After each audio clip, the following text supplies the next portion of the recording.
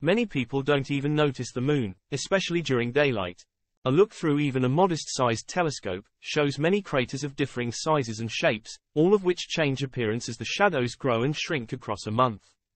While many don't notice the moon, most have heard of the man in the moon.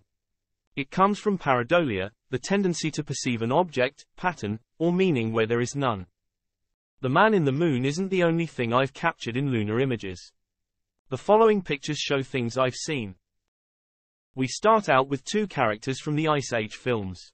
First off is Manny the mammoth, seen fading in and out, so you can see the craters and lava flows which make up the image. You can't have Manny without Sid the sloth. Three more smaller animals next. We'll start off with a fairly respectable cat. To the left is a dog. Well, sort of a dog. Perhaps my imagination is stretching things here. A little higher, and between the cat and dog, is a dodo. We're now moving south and east, near to the bright crater Tycho for the site of the moon duck.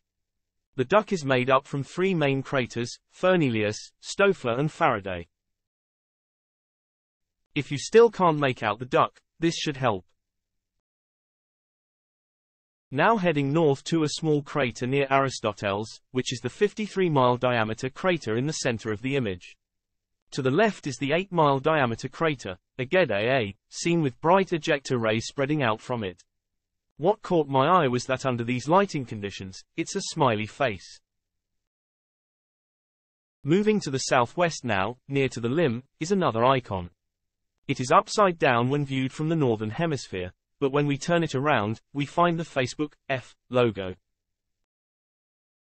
Jumping to near the South Pole now, there are three overlapping craters. They are Heraclitus, Lilius, D, and Lilius, E, and when rotated, I see an ice cream in an ice cream cone.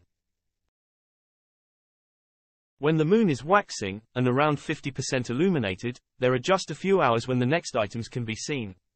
They are the letters V, X, and L, made up from sunlight striking crater rims.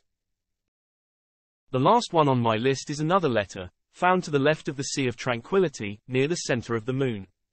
The letter R can be found between craters Rheticus and Lade.